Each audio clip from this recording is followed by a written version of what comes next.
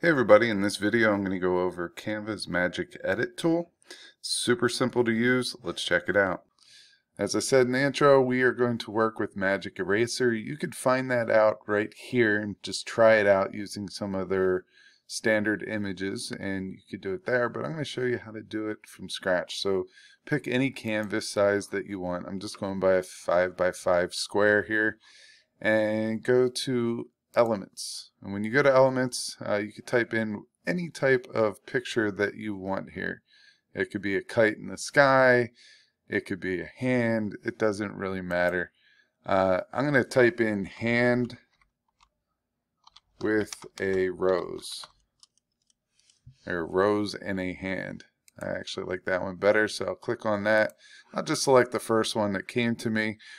It's part of my Canva now, and now we click on it to highlight it, and then we hit Edit Photo, and in here you could find the Magic Edit over in the Tools option.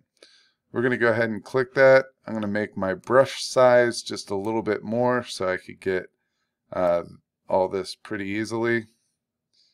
Alright, and we are just going to go around it like that. We'll hit Continue.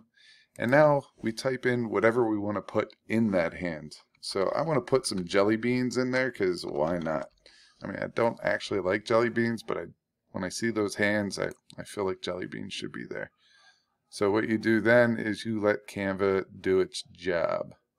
Once Canva has done its job, it will give you 4 different options here. This first one doesn't look too realistic to me, so I'm going to scroll through these and see which ones I like the best. I think for me, I'm going to go with this one right here. Looks like I have a container with some jelly beans in it, and that's fine. And when we're done with that, we could hit done and then go ahead and manipulate this image into whatever we're trying to make here. But this is a pretty easy way to make an image be more like what you want it to be using Magic Edit. So I hope this helps, and I hope you give it a try.